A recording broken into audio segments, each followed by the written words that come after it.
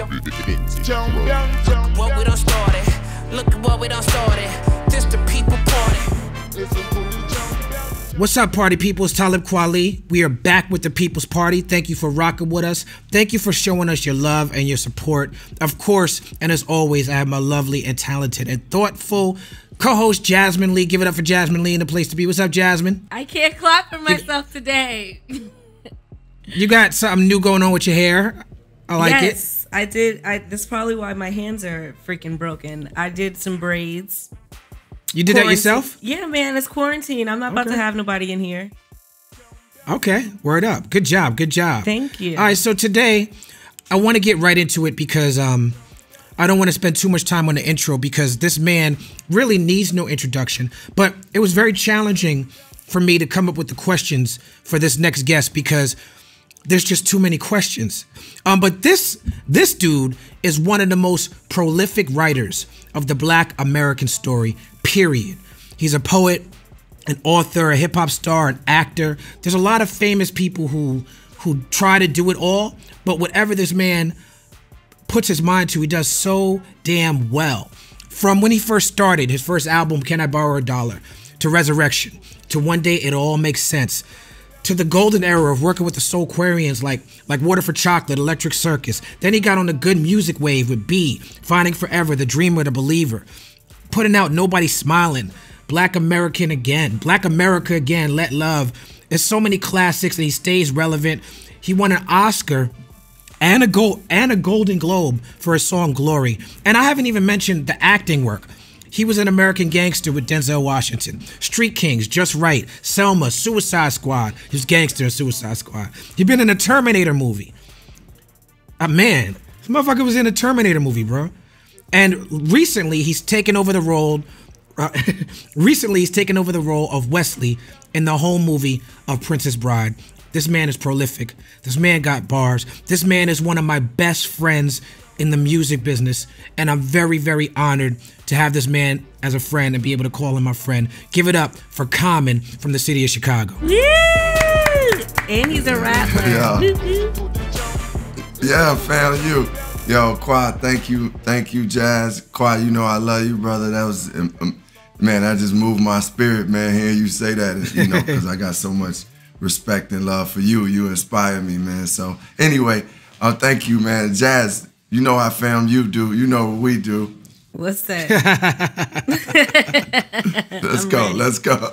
I just started being able to do that. I wasn't that good at that. I don't even know what that is. Is that like fam you gang signs? It's the Rattlers. It's striking and striking and striking again. Okay. Yeah. Well, first of all, Rashid, Common, Rashid, Lonnie, Rashid, Lynn. You have a bunch of other names that I don't really know about. I know Lonnie and Rashid. I want to thank you for jumping on Respiration on the Black Star album. This is the track. It was a single from Black Star. It really got things moving. And you know, I've told you a little bit about the story about how I got you on Respiration, but for the People's Party audience, Common was my favorite rapper at the time. And I essentially chased him around the country trying to get him on Respiration. I saw him, he was about to perform at Wetlands in New York City, and his manager, Derek Dudley, did not let me on a tour bus. And that's how I met my manager at the time, Corey Smith, because Corey Smith let me on a tour bus. But that first time I got to you, I had the track with me, but you didn't agree to get on the track because I didn't know you. And so I went to, you had a show at the Belly Up in San Diego later on that year. And I went to the show and I snuck backstage. I snuck past Derek Dudley because he was trying to stop me from getting backstage again. I got with you. You like, yeah, shout out to Derek Dudley. He was on his job, bro. He was on his job. That's a good manager. I got with you, and this time it was like a recognition. You was like, oh, you Mos Def's man, right? Okay, you wanted me to do that song. And then Mos Def had a show in Chicago where he was opening for you. And so I took an Amtrak train to Chicago so I could jump on stage with Mos Def because I knew you would be there. And we were all in a dressing room after the show, and I said, do you want to go in the studio and record the song tonight? And you said yes, but I had booked Streeterville Studios in Chicago just in case you wanted to do that. Wow. So we went to Streeterville, me, Hot Tech, Mos Def, and you. And the beat that I had picked for the song, you and Mos Def was like, we don't want to rap on that beat. I was like, nah, fuck this. I worked too hard to get this song. Y'all go rap on this beat. And that y'all didn't rap on that beat. Y'all chose another beat, which became Respiration. But that's how that song got done. So I thank you for jumping on that song, bro. Wow. Nah, man, thank you. Yo, man, the more I hear the story over and over again, it's like, damn, that just is to me, it just shows the determination of like you putting your mind towards something and just being unstoppable and like persistent and committed to it.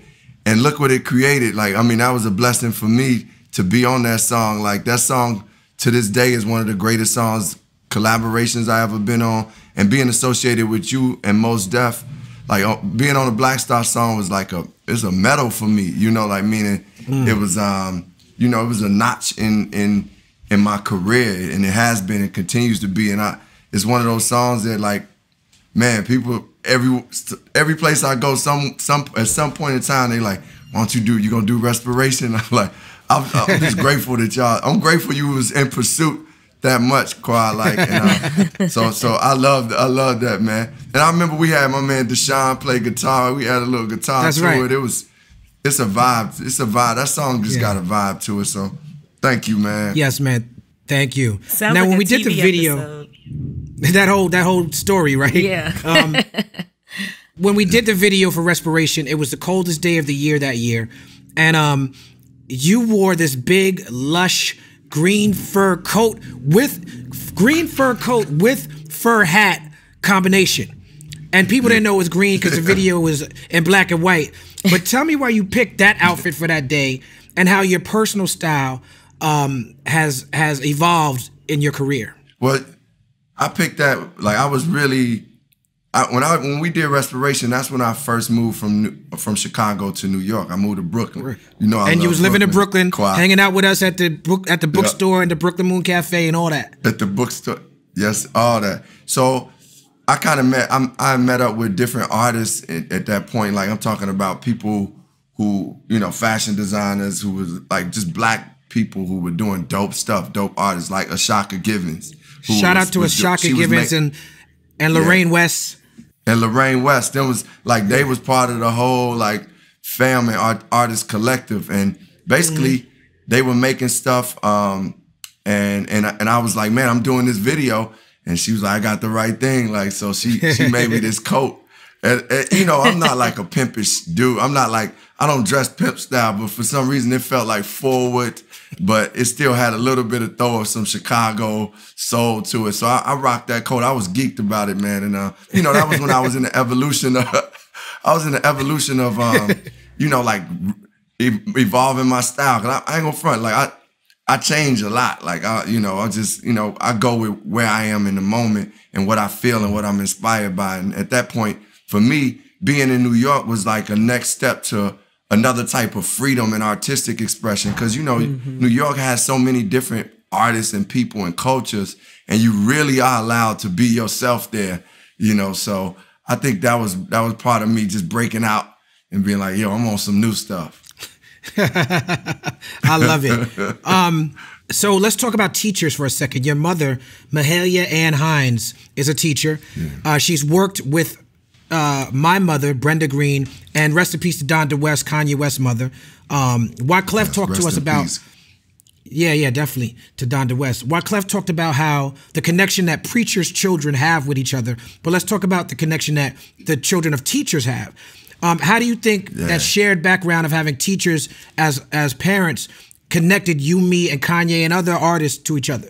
Well, as you remember, Kweli, when we did a panel with our mothers at Chicago State. It was Dr. Donda West, your mom, and my mother, and me, you, and Kanye.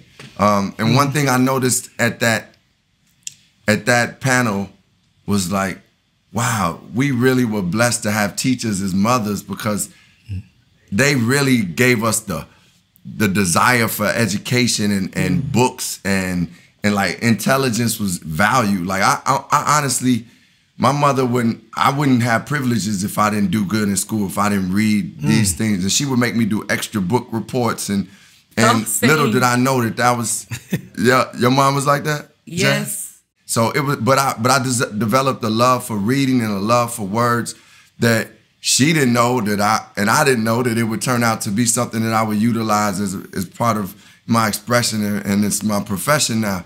And when I look at you, when I look at Ye, it's something about the academics that shapes for a better MC to me, like a better artist all around. Because, you know, I mean, let's face it, intelligence is valued. It's like golden, and like learning things is important. And the fact that you know how much depth you have, Quad, with, and just how, you know, in the books you are. And I think when I listen to you rhyme, it pays off. I feel like I'm learning, being entertained, being inspired. Like, you know, that was the thing I loved about hip hop from the beginning. For me, I always felt like I was getting new information in certain ways, and it wasn't like it was like being it wasn't being forced upon. It's an art form. It's music.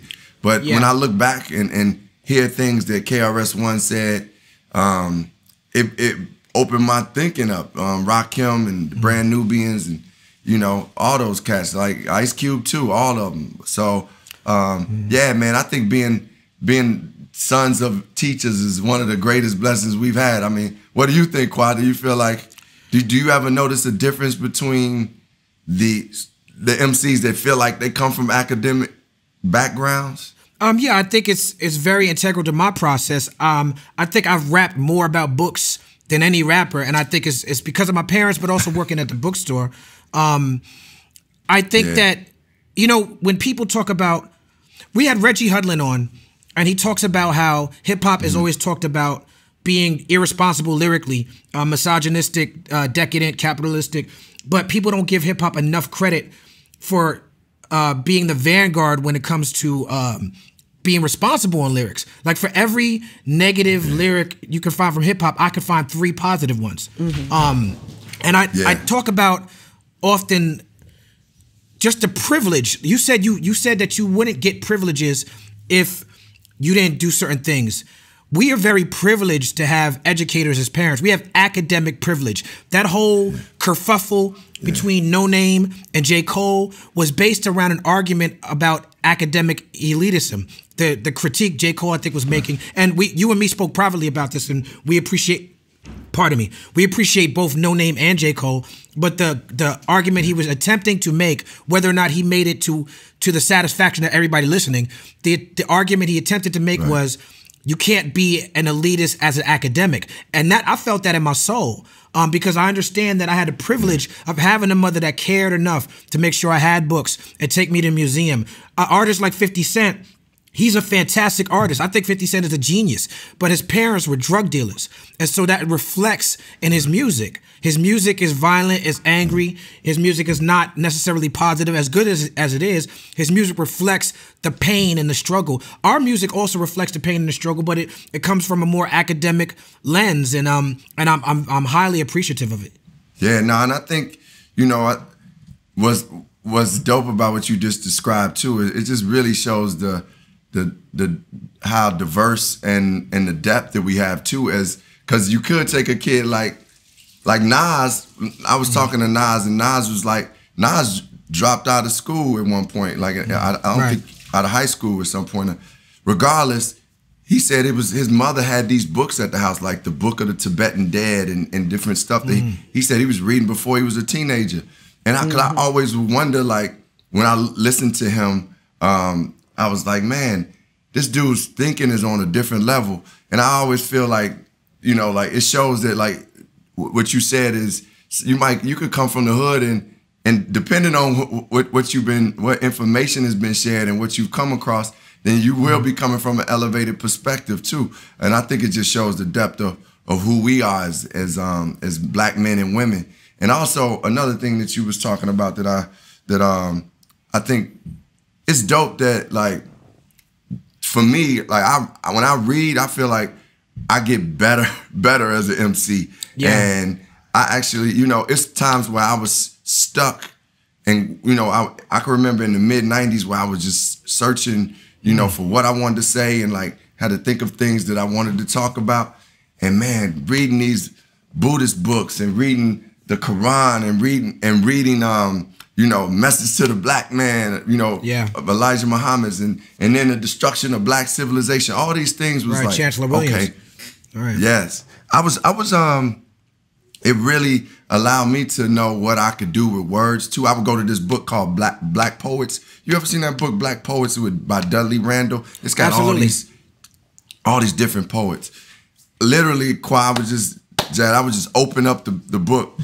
As soon as I would see something, I would just go, oh, I could go right. Because it just made me know the power of words and like what we can do with words. And I think, well, you've been showing that as an MC. And I think like people like Nas that even, you know, came from the Jacks and still came and elevated things has done that.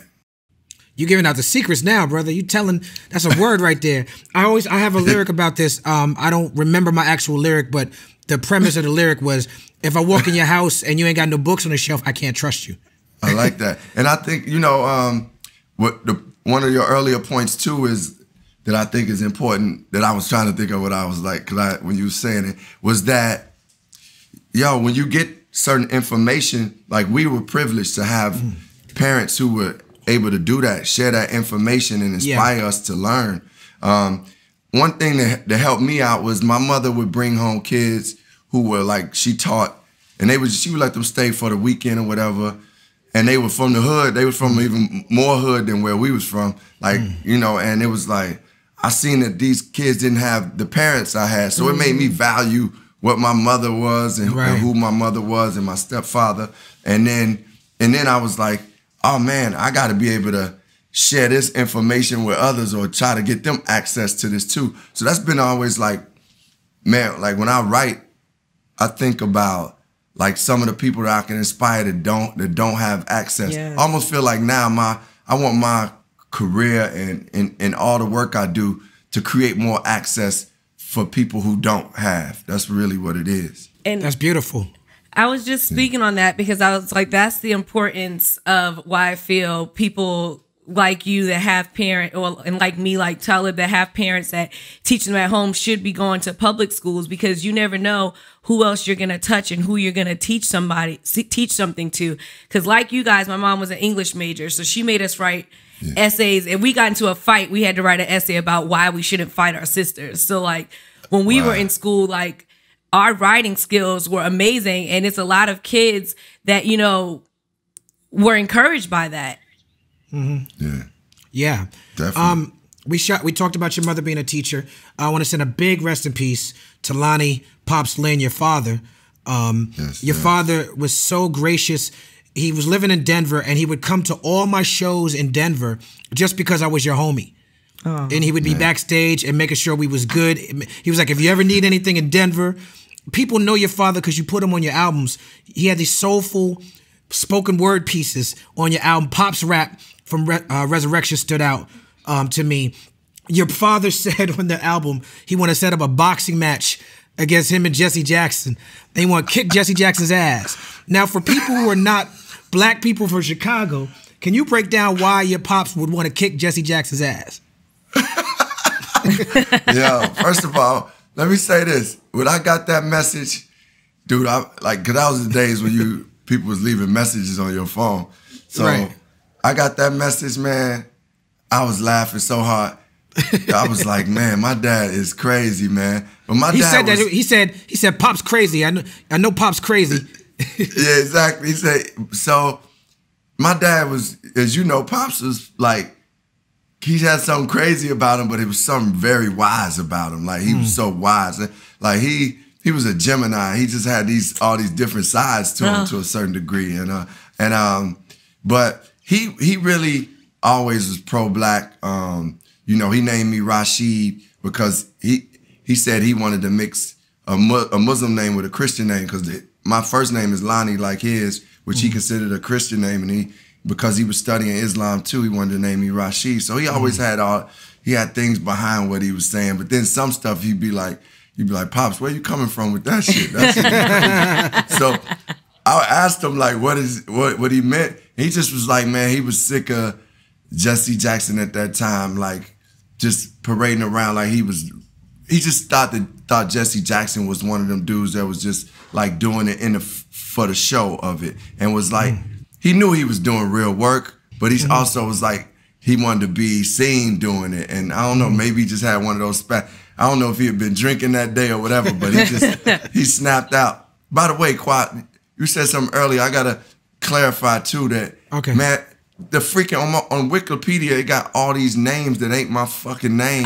That's what I was talking about. It had all these names. I said, I didn't know Rush had so many names.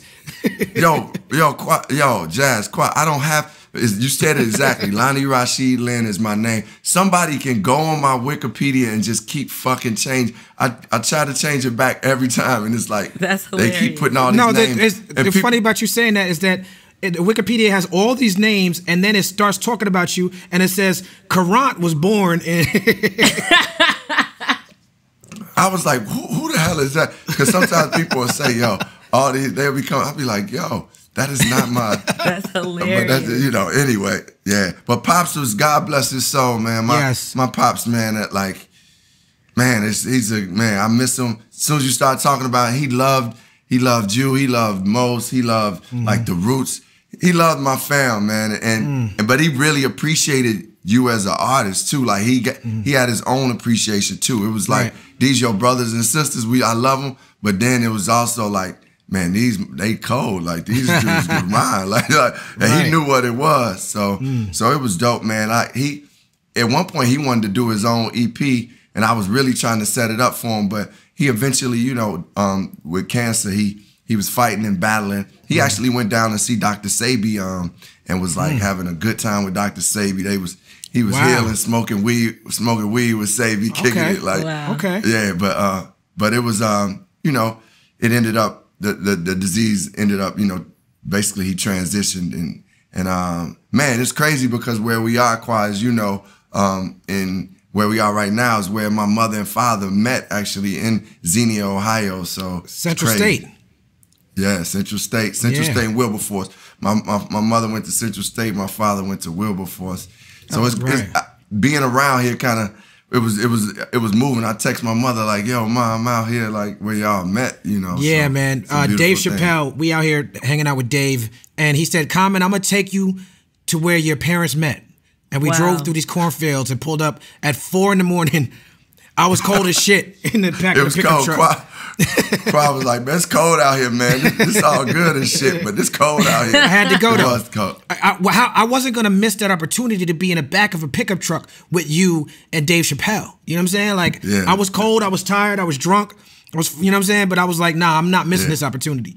It is something though, Quad, that we have these moments, like, as close of friends as we are, and we brothers, we love each other. Yeah. But it's still, I do value like, yo, it's me, Kwa, Dave, Tiffany, Michelle, Muhammad, all like these are moments, man. I'm starting to appreciate moments more in life, like, and just really be present and be like, man, I'm gonna take this in, like I'm gonna enjoy this moment. I ain't, and I appreciated that.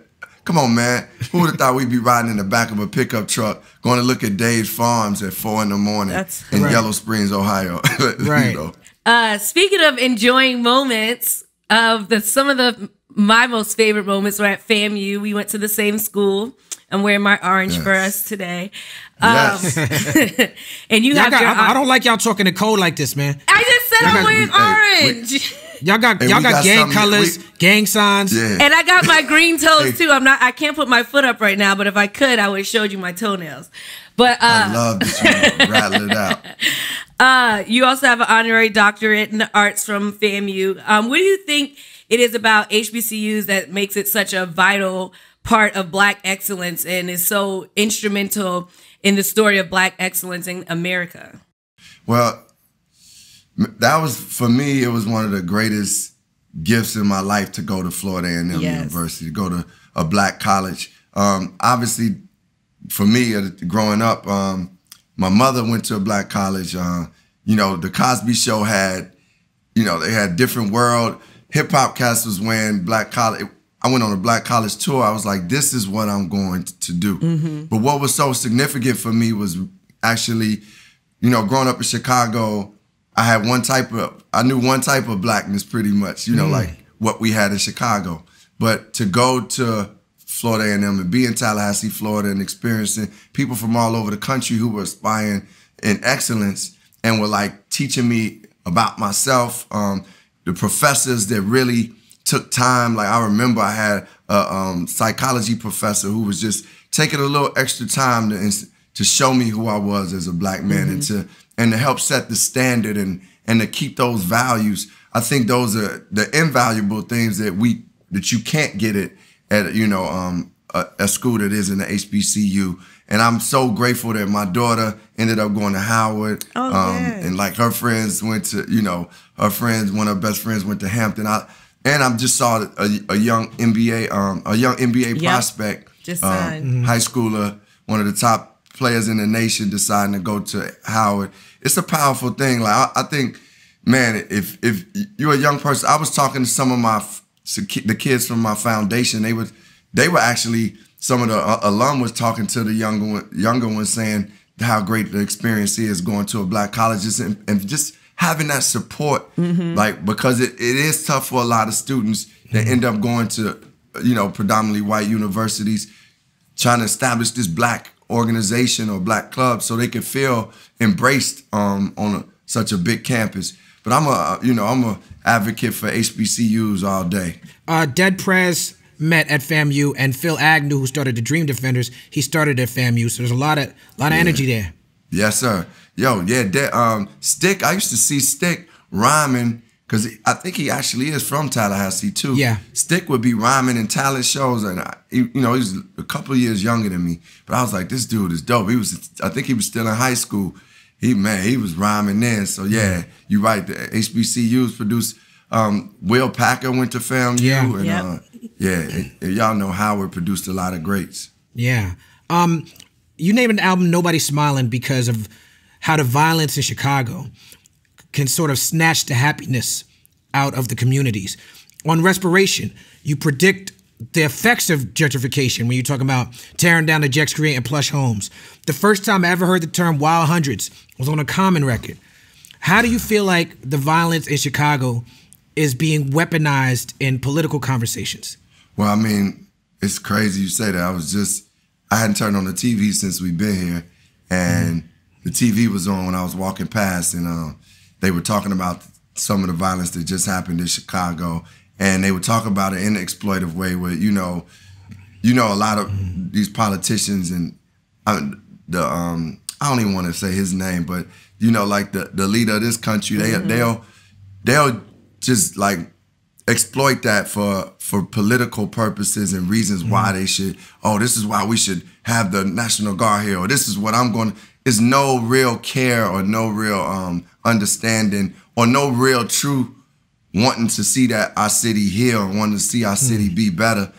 So I feel that they just do it, obviously, for their own political gain, whichever way they can, whatever way it benefits them. And, we've seen how this president just uses anybody or anything to advance himself, which is, the opposite of what we want in a leader, because leaders are not the ones a leader can't be always thinking of themselves. And, a leader got to think of the people that they serve and the people that they should be leading. So anyway, these politicians, and I don't want to say all politicians because, Kim Foxx is the state's attorney in Chicago, and she is incredible. She's from Cabrini Green, state's attorney, and she's just incredible. So I know it's some people out there, but the people that we know, that we see, like the presidents and the president of the United States and people like that, they not for us. We know that, and we kind of. I look at it like this, y'all. I look at it like we can't depend on them, and I'm saying we as black and brown communities in Chicago, we can't depend on them to take care of us and heal us. That's gonna be something we have to do holistically too, like on a whole level. And I do want to say, man, I'm sad that my city is it's children being shot and killed. Right. It's people, innocent people. I don't want to see any human being lose their life. So, it's something we got to work on. But these politicians, it's game for them. It's just exploitation. Right. Now, let's go back to the music for a second. you talked to us a little bit about how you were reading books and like opening your mind, and I feel like that you had this creative growth because of the book reading from the time you came out with Can I Borrow a Dollar to the Resurrection album.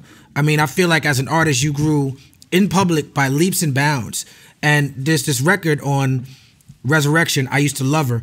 In my opinion, and I think my opinion is valuable on this subject, it's almost the perfect hip-hop song. You use extended metaphor hip-hop as a woman. This is a genius technique. Later on, The Roots did the song Act 2, Love of My Life, which that's the song that made Black Thought, like, I was like, oh my goodness. The verse that Black Thought did on that song, and your verse, but it was like building on your song. Then the movie Brown Sugar comes out, and Brown Sugar is about, you know, Dream Hampton's life, but it's largely, to me, inspired by I Used to Love Her and inspired by Act 2. And then you and Erykah Badu had Love of My Life, which is also inspired by that same song. Tell me about what made you make I Used to Love Her, and did you know that it was going to inspire this much creativity from other artists? Well, thanks for the love on the song, but I was writing I Used to Love Her. I was, first of all, when I released Can I Borrow a Dollar, you know, I knew I had to get better. I knew I was like, I mean, I put out what I put out, and it was like one of those moments where you like, okay, the world is not paying attention. You gotta work on your craft, man. Okay. And, I just really started working on my craft and getting better. And like at the time I was listening to John Coltrane and reading and just like, that's when I started to grow into who I was and starting to learn and think more for myself. Listening to Midnight Marauders and you know, Souls of Mischief and then Nas like on Stretch and Bobbito's show. Just all this stuff was leading me to improving it as an MC. And I was freestyling with these cats that No ID had brought around. We would always be rhyming, like we were sharpening each other. And that led me to definitely feeling like, okay, I'm getting better, I'm getting there. When No ID made the beat for I Used to Love Her, I remember being like, yo, this beat is, I loved it. Like, cause I love like jazz, soulful music. Like, you know, I just love it. I grew up going to church and Minnie Riperton, my babysitters listen to it. So I just love soul music, Earth, Wind and Fire. So when he sampled this George Benson joint, I was like, oh, this is dope. But what sparked me to write I Used to Love Her, to be honest, was I was really looking at some of the East Coast and West Coast. Really, it was some East Coast artists that started imitating some of the West Coast artists. And I was like, no, this is not what, please don't do that, because like I always loved what hip hop, like if I didn't have to even go to Brooklyn to know what Brooklyn was like, because you all paint pictures of Brooklyn. Like I knew what Queensbridge was because Nas was able to paint pictures, and it's like tribes. Like I knew what Compton was because of Ice Cube and MC8, Compton's Most Wanted. I knew what these places were, and I was like, man, I don't want to see East Coast artists try to be West Coast. Because it takes away from, like, it's because really the motive of it seemed purely about like record sales. And it's something when I was writing that song, I was like, man, it's about this culture. It's about the art form. You staying pure and true to that. Yeah. So I looked at as a hip hop purist, I was like, man, I just want the art to stay true to what it is. And so I wrote I remember sitting in my apartment. I was staying with one of my guys, Rasan. We were staying in Hyde Park. And man, my boys had just left. They had just got through. They was smoking some weed. I was drinking a little bit. I didn't drink too much that night, I remember. And I was playing that beat. And I said, man, what if I make hip hop a girl? And then it was one of the quickest songs I wrote. And that's my same roommate, Rasan. I remember laying it down in the studio, and he was listening the whole time. And this is how immature we was at this point. When he thought I was talking about a girl, he was frowning. Like I was watching him as I was rapping. I was watching him through the booth. He frowning like, why is he talking about this girl? Blah blah blah. and then like, you know, like, cause we young dudes, you know, it was a love song. Right. And he like, why is he doing this love song? Right. That ain't gangster. that ain't, you know, that ain't KRS. That ain't like Rakim. That, you know. But then, as soon as I got to the last line, it was like, who I'm talking about, y'all, is hip hop. he just was like, "Oh my God!" Oh, you know, he bust his head open. I still remember that reaction, and I'm saying that to say, I felt the song would get some people. With you know, you never know what, you know. I never had an idea that they would base a movie on the song, or you know, we would be going out. Like, to be honest, "Love of My Life" with Erica was the first Grammy that I ever won, and it was just, you don't even envision when you're writing, you're not even thinking about like, okay, these things can go to this level. You just really wanting to be heard. Like, I wanted people to be. The reason I call that album Respiration is because I was like, I felt like I was coming from the dead. Like, nobody knew who I was, and you know, I wanted to put Chicago on the map. I wanted to be recognized. I wanted De La Soul to know I existed. You know, so all those things. Do you want to be an MC? You know what I'm saying? So anyway, it was an honor. It's funny you say something about, I never knew that Dream Hampton story. I never knew that Brown Sugar was somewhat based on Dream Hampton. I might have got that wrong, but I think I heard that Sanaa Lathan's character was formed around, the journalist character was formed around some of the Dream Hampton stuff. Oh yeah, I can believe that, yeah. But it was definitely influenced by your song. It was definitely like telling the story of that song.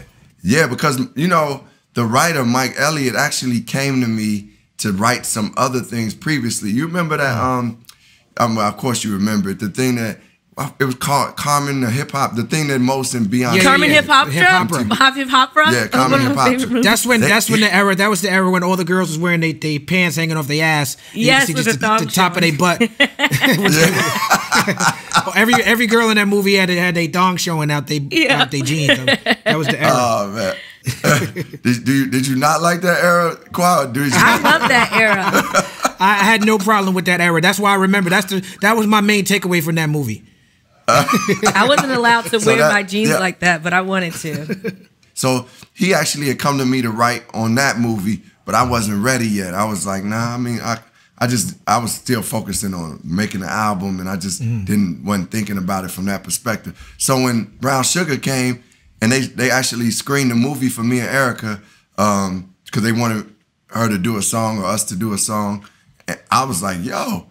I was watching the movie like, yo, this thing is based on I Used to Love Her pretty much. Right. And when they mentioned the song in the movie, I was just like, damn, they talking about me in a movie. I can't believe it.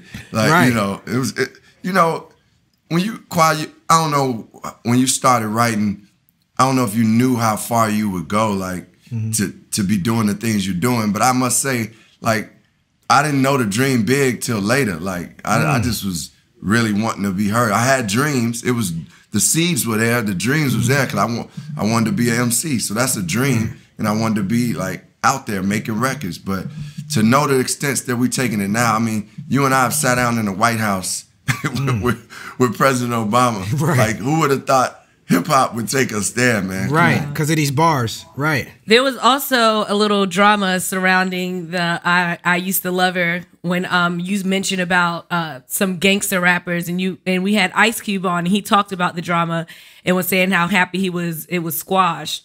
And he said he saw Common after that and didn't feel any animosity. It was a genuine love, and when he was genuinely happy to be past that point. I don't even think about that beef. It was a dark moment in my career. Common is a good dude. I don't think he deserved it. How did you feel going through that situation? When I first heard the diss, I was actually sitting in the car with my same homie Rasan and King T, and who's a West Coast rapper. And we were going to, I think it was an alcoholic show. We was just at an alcoholic show, and King T came into the car. We were listening to it, and I was like, I was hurt, but I also was happy that Cube knew who I was. So, I was like, damn, Ice Cube know who I am. This shit is incredible. But then I also was like, man, this dude dissed me. So then I was like, I also felt, man, why did he think I was dissing the West Coast? Because I got love for them. Like, I showed some of their covers in the video. Like, NWA, specifically Ice Cube, was, you know, one of my favorites, and still to this day is one of the greatest, you know, artists to do music and do hip hop music and tell stories. He's a great storyteller. So I was surprised that he dissed me, to be honest, but still, it was mixed emotions. Like, and then I only decided to do the diss record when I saw them on BET and they were like talking to Big Les and they was like, yeah, Common, you know, and I was like, man, they keep going at me and I'm not like, I ain't no punk now. Yeah. Like, I mean, I know I'm about love, but I ain't no punk. So I remember sitting down in my room. I mean, I had an apartment. I had this basement apartment. I had just bought a building, and I set up a basement apartment. I used to have my records. KRS put out these instrumentals, and I put on this KRS instrumental, and man, I just wrote the Bitch in You, and I wrote the first verse, and I was like, man, I'm about to, you know, I'm going at it, and I was out there rapping that verse. I would be out with De La Soul, and we would stop the show, and I would rap that verse, and I did it at the House of Blues in LA, and the crowd was giving me love. I was like ready. I didn't know what was gonna go down, but I just, at a certain point, I just got stirred up and got caught up in it, and I was like, whatever happened is gonna happen. But so I did that, and that's what made me write a second verse to it. Then I was trying to find a producer to create, you know, the song with, and No ID didn't really want to do it. I don't think because he's in the Nation of Islam. He kind of was like, and Premier definitely wasn't gonna do it. I was trying to get to Premier, but I ended up Pete Rock said yeah, he'll do it. We went to his basement. Me and Black Thought. We went to Pete Rock's basement. He hooked up that beat, and I was like, yo, we going with it. And I used to do it, and you know, eventually, as Cube said, we just got cool. Minister Farrakhan squashed the beef. This is right after Biggie and Pac had died. God bless those brothers' souls.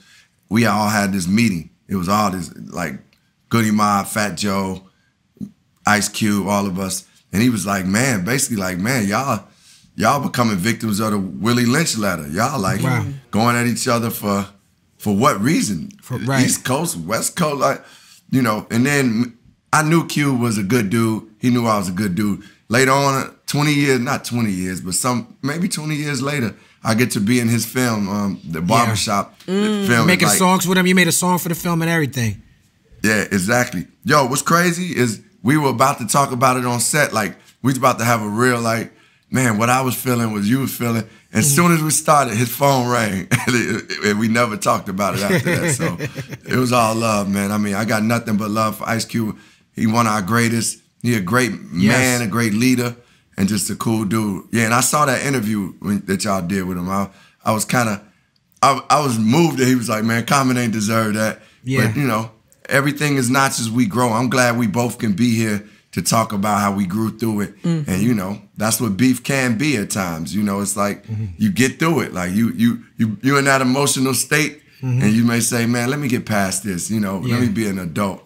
Yeah. My favorite thing that he said about in that interview is when I asked him why he did it, he said, I thought I heard something.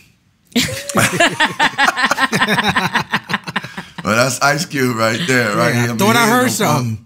Yeah, I thought I heard something, so I spoke on it.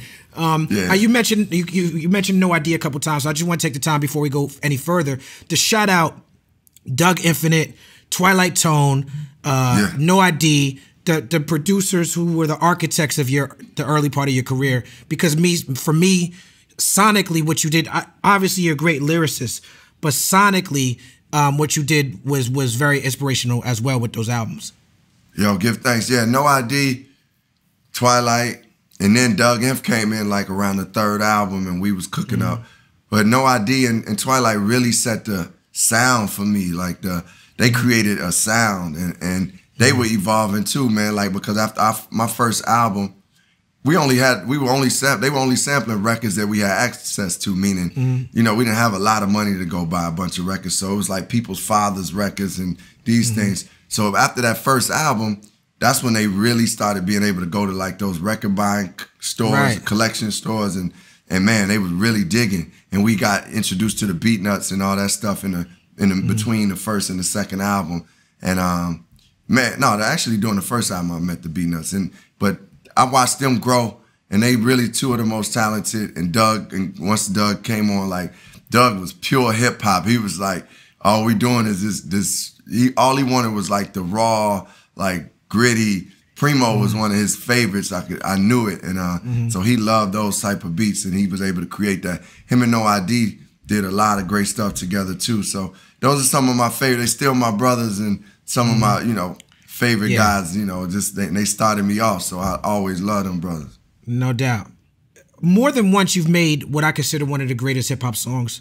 We talked about "I Used to Love Her," but let's also talk about a song for Assata, which is dedicated to Assata Shakur.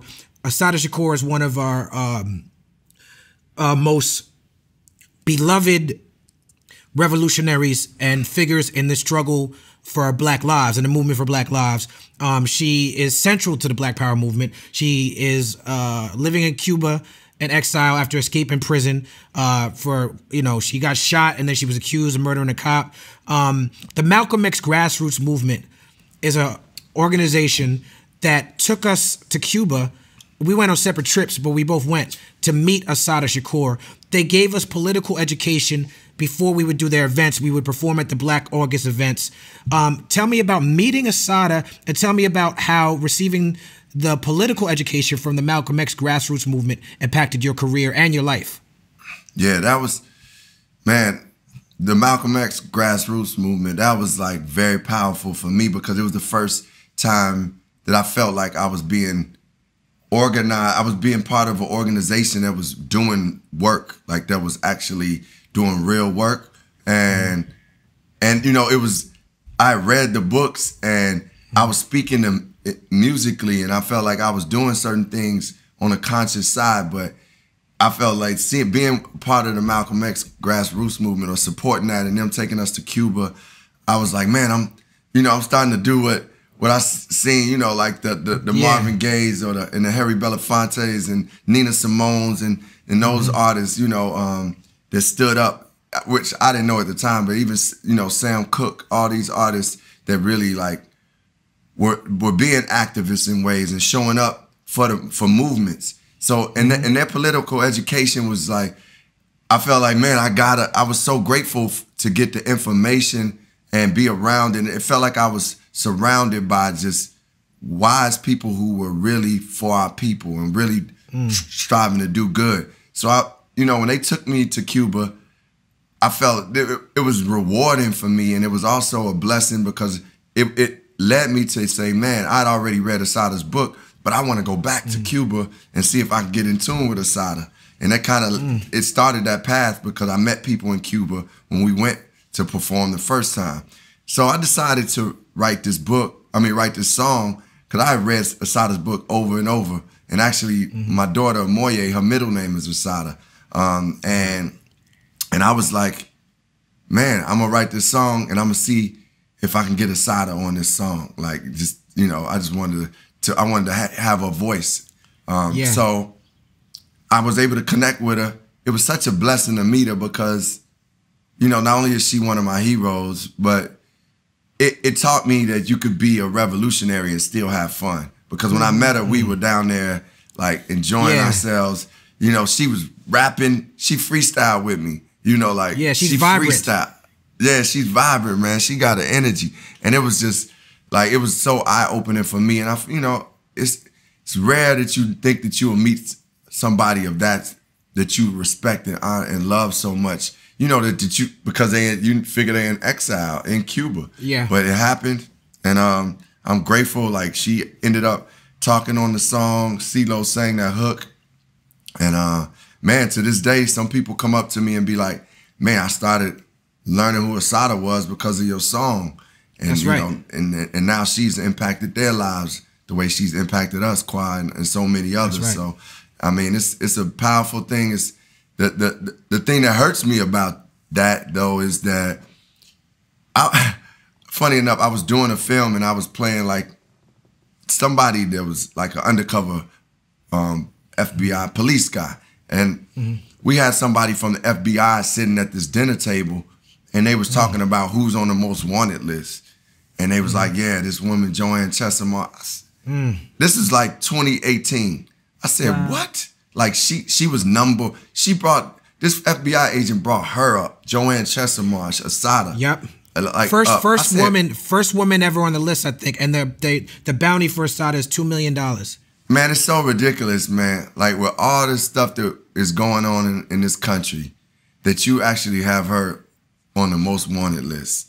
And like, it's just ridiculous. It's crazy. And, you know, like, see, I know from meeting her, and I haven't talked to her in years, but from meeting her, she was happy with where she was. But as she said, it's not, you know, nothing like seeing your people. She grew up in North Carolina. It's nothing like seeing your people and just the taste of fried chicken, you know, and just certain things. It's just Black American. And, you know, but I love her. I've been inspired by her. She's still helping shape our lives. Yes. I read something she wrote just recently. And I was like, man, this woman is just, she's incredible. Like her, as a writer, she's incredible. So I love her. Yeah. Yeah. Rest in peace to Nahanda Abiodun as well, who was down there with her. And that was our tour guide there. Talk to me about Electric Lady, because you and me, we met each other earlier than that, but we were both working on albums in Electric Lady. I was working on Reflection Eternal on the top floor. You was working on like Water for Chocolate with Dilla on the second floor. Amir and Pino Palladino and James Poyser and D'Angelo were working on Voodoo on the bottom floor. To me, I feel like you need a kitchen to cook in, and Electric Lady was like our kitchen. So describe the vibe for the people. Yeah, man, that vibe, that place is like no other, to be honest, man. I mean, I've been in studios all around the world, and it's something about whatever Jimi Hendrix created that way. He created that with a lot of love and just thought. He built that studio for the audience. Yeah, and the artistry that's been there. You know, us being in that space, that kitchen, as you said, being in that and having that collective of artists, it created some of the richest music ever, some of the most profound and beautiful music that ever, man. And it's something to be able to go upstairs and hear what you working on, or, you know, and then Amir says pop into this session and you see what D'Angelo's working on, and then Erykah Badu comes around and we sparking things up, and then Bilal and man, it just was like, and then Dave Chappelle would come to some of the studio sessions, and then we go. I met Dave Chappelle in Ohio at Kenyon College, but I saw Dave Chappelle and his future wife Elaine walking down the street. I had gone outside because I was going to Fat Beats to go buy a piece of vinyl, and I ran into Dave Chappelle, and he said, "What you doing?" I said, "I'm right there in the studio," and that's how he came in the studio that day. Oh wow! What? You just saw him on the... Just saw him on the street. And he came every day. He came every day after that. Dude, that was... that's, you know, that's just divine order, man. Things that's supposed to happen. Because you going out just for... We was just about to go to Fat Beats? Yeah, I was about to go to Fat Beats. Damn. And now look at this. We out here at Dave Chappelle's, like, in Yellow Springs. Like, right. Yeah, but it was dope. It was dope to be in those sessions, like, even from the points of people like Dream Hampton would come by. It's like, to me, it was really like a collective of different minds and artists coming around, and it inspired you, man. It was just like, I go back there now and still record sometimes, but the truth of the matter is we looking to create, as we said, let's create something like where we can have a kitchen now that'll be our Electric Lady of this day and age.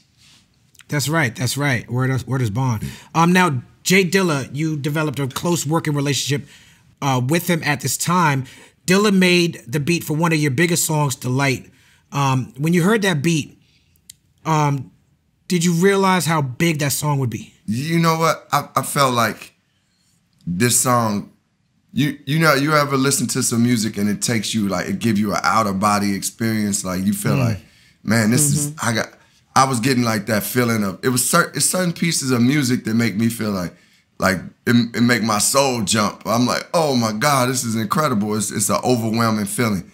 I heard when Dilla played me the light, it wasn't even exactly the way it was now. It was a song that and he just, you know, he had the beat. And honestly, I think at one point he was about to send it to Fife or whatever, and then he was like, oh man, yo, you could use this. And then I was like, what's that? He's like, yo, you could use this. He's like, let me redo it. And he just redid it, man. He put the drums that he put on there, and I can remember being in Brooklyn.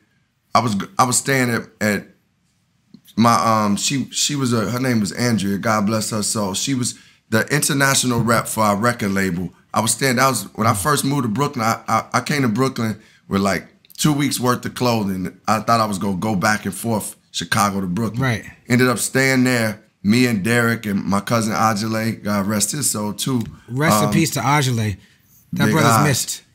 Yes, yes. So I remember like being in her apartment, going down the stairs, and I had that beat on, and I was listening to it in my headphones, and I started writing about I never knew a la. I just you know started coming up with that, and then I was like, man, this song felt like heartfelt. It was beautiful for me once we put it out. First of all, Amir told me just about last month that he was gonna try to talk me into taking the light off the album because he didn't think it fit. Yeah, I was like, bro, Amir's always meddling. Yeah, meddling. and another thing is, because we sampled that song, they wanted 100. They took 100% of the publishing. They wanted so my lawyers was actually trying to talk me into not using the song, and I was like, no, I'm using this song. And give them their coins, give them their bread. Like, let's rock. Give them, I mean, yeah, like, look, you know, and to this day, I'm glad I followed my heart on that. It was the first song that, to answer your question, I guess I didn't know that it would get to that level because I didn't have records that was on the radio, to be honest, up to that point. And this song got to like pop radio, and that was just a new thing for me. It was the first time I seen young black girls singing my song, like you know, like girls that were maybe 13 to 14 who weren't listening to jazz, like like you know, when jazz is that age, it's like it was amazing. It was amazing. That touched my heart, man, because I was like, wow, like because they weren't into Common like that before that, like because I'm just a hip hop dude to them. But that song, like touched them, and I remember doing radio, summer jams and stuff, and I was like, I remember telling my friends like, yo, this is the first song I had like young black girls singing my song, and it felt great. Because before that, you was like, fuck ladies, this is Rip a motherfucking night. You ain't gonna get the ladies. You ain't gonna get the ladies rocking with you saying that. Fuck ladies, this is Rip a motherfucking night. Thank you so much for not listening to the naysayers and making that song, because you're right. It is a beautiful song. In it, you want to be the one to make you the happiest and hurt you the most. And the sort of honesty about relationships in a rap song, and it kind of pegged you as being this masculine, sensitive rap dude. Was that like your intention? Or is that just who you are deep down? I think it's just who I am. And it was my love for, like, I actually was writing that song I had a person in mind, but I also was using imagination because that relationship hadn't cultivated. So it was like a lot of things that we do. I mean, it was Badu. I had Badu in mind. And okay. Yeah. But it also was like, none of the stuff I was talking about was really, had we reached that level. So, like with many songs, you could root them in something truthful, and then you use your creativity and imagination to take it to places. And that's really what I did with the song. And I was just being honest with where I was at the time. Like, I'm grateful that I grew up around people who you could be yourself. Now, they're going to talk about you. They're going to joke on you and sig on you and stuff. You can have fun, but you could be yourself. So I'm a person that is, like, I'm a caring human being. I'm also a real nigga too. So it's like I'm a man, but I felt like it's okay for me to express myself in this way, and I'm okay with like whoever comes. I guess I felt like if anybody got something to say, then they can bring it. But they ain't that, you know. Why you gonna battle me because I'm talking about love or talk crap? I mean, I know cats always be like, yo, certain stuff is out of soft and this. But I guess I grew out of that thinking. Like I said, the difference between me doing I Used to Love It and my homie being like, why is he doing a love song? To me doing the light and like, yeah, this is a love song to a woman. Right. Like unapologetic. I grew with it. Yeah, unapologetic. So it.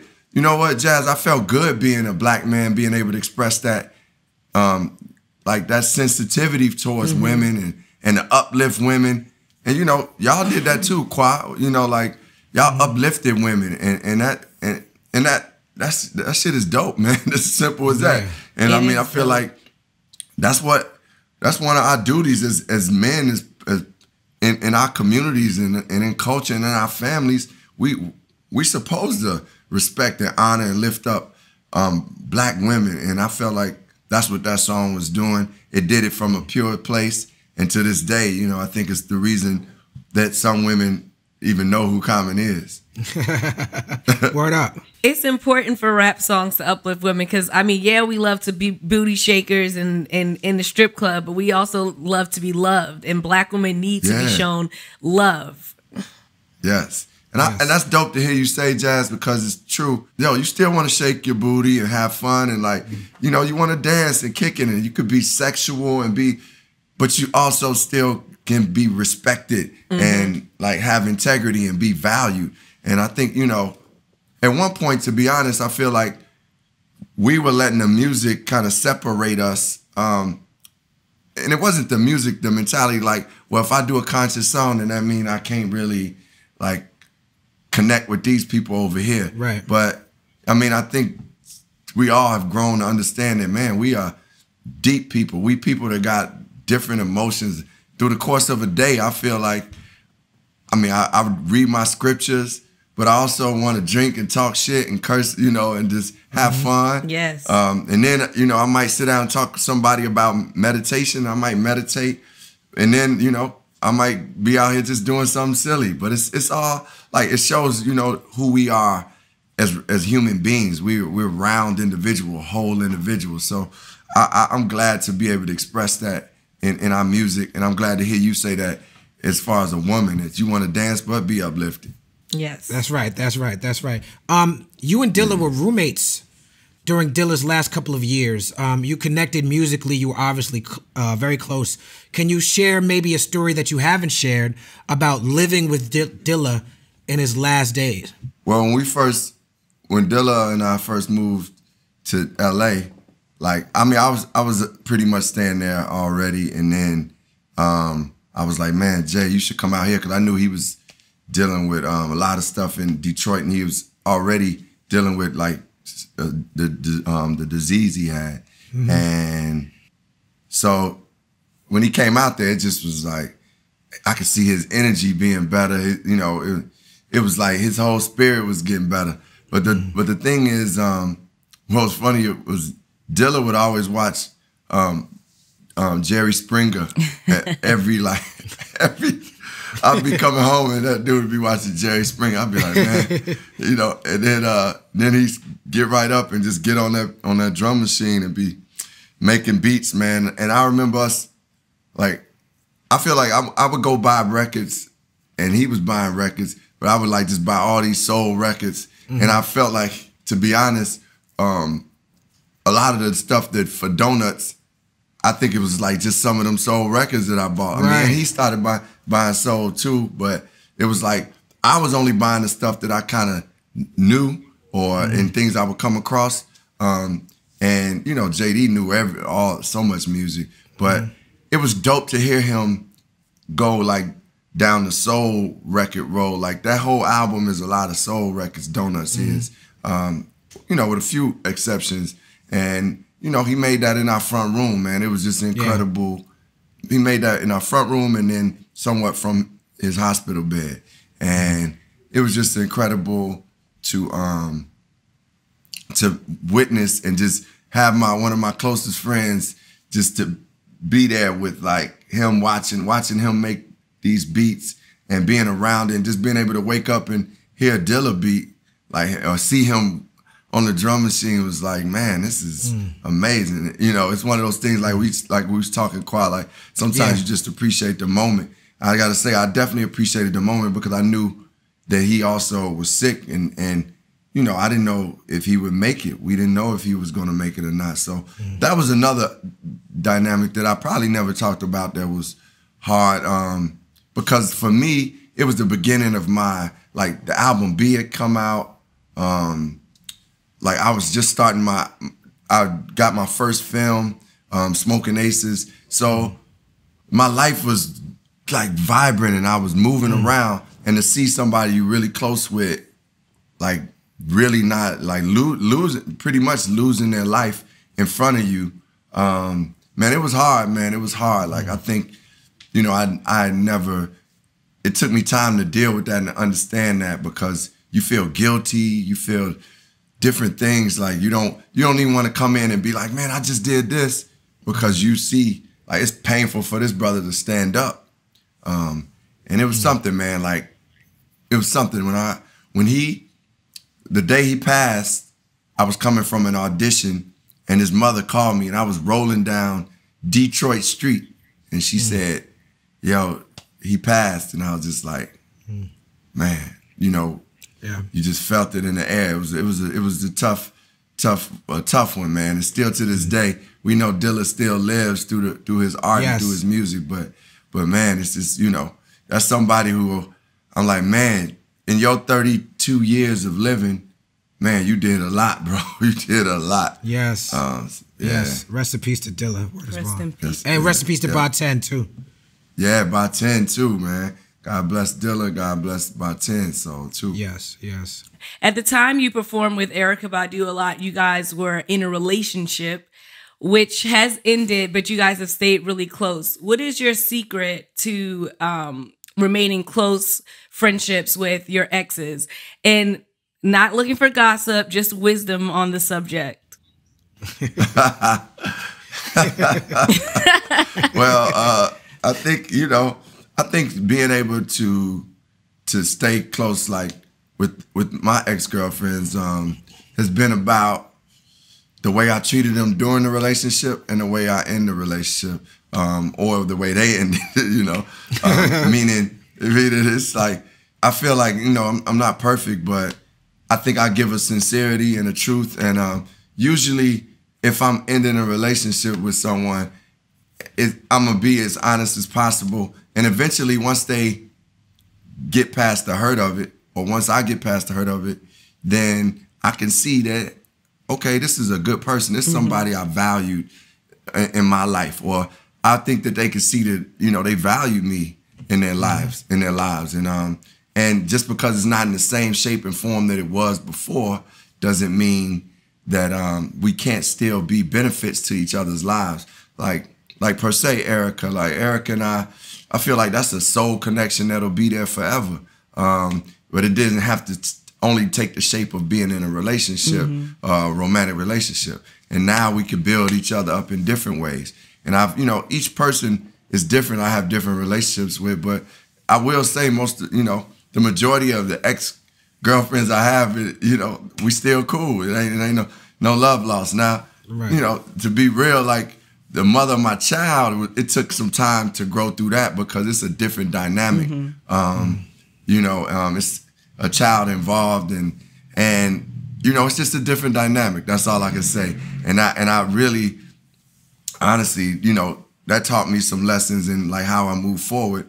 You know, if for me, it's like if I wanted to have more children, I would rather be married and be in that space or be committed to a partner because I definitely didn't want to be in that situation again. So I think I just, you know, I try to treat people like people no matter what. I strive to be better and work on forgiveness. You know, and one of the things that's most important to me, you know, as much as career and art is working on myself.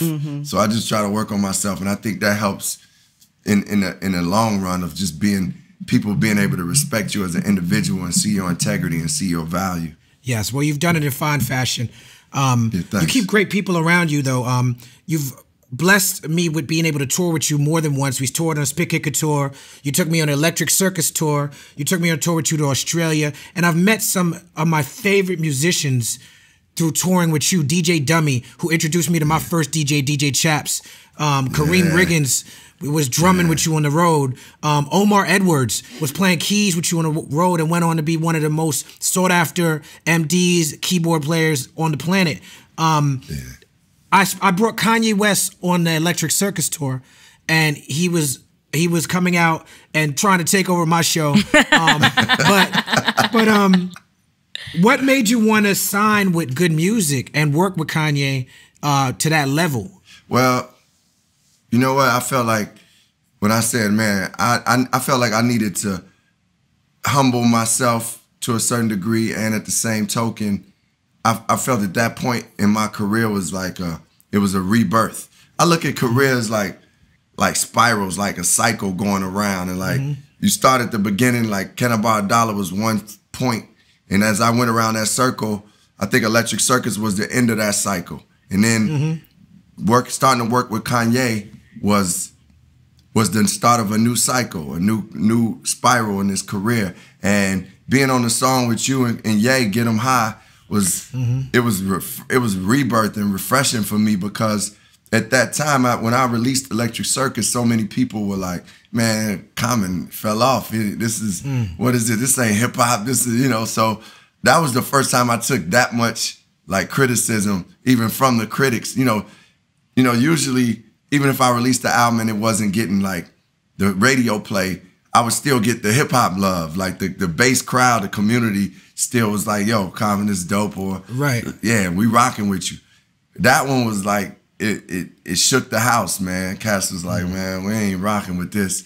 So for me, I was like really looking for what's the next plateau for me? How am I going to continue to grow as a music artist?